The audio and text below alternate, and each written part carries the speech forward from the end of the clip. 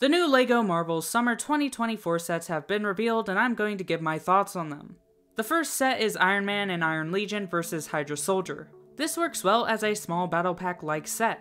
The updated Iron Man Mark 43 looks fine, even though I still don't love the newer helmet. I think the original Iron Legion figures from 2015 look a little better than these, mainly because of the helmets, even though the smaller helmets are a bit more accurate. And I don't really care for the Hydra Trooper, but I do think the nice little fortress build with turrets looks pretty good for the size. The second set is Thor vs Surtur construction figure.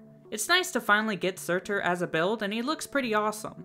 It's a different type of construction figure because the design is a bit different with the head shape, and it's actually supposed to be at a bigger size, unlike the other construction figures. For figures, we get an updated Thor with a new hard cape that I actually don't mind, and I like the lightning effect for his hammer, and the fire demon figures look cool.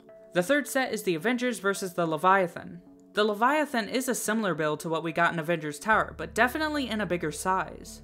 I think it's nice to get this in its own set, and it looks pretty good. None of the figures though are new besides maybe slight differences, which is disappointing, but I don't know what new figure they could have put in this set. The fourth set is Dancing Groot.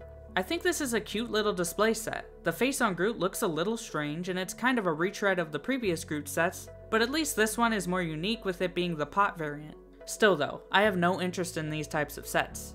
The fifth set is the Avengers Assemble Age of Ultron. I think it's awesome to get a full set based on this scene, and it's great to get all 6 original Avengers in it. The actual display build though does look kinda messy from the pictures, but I do like the builds for the vehicles with Cap's motorcycle and especially the truck.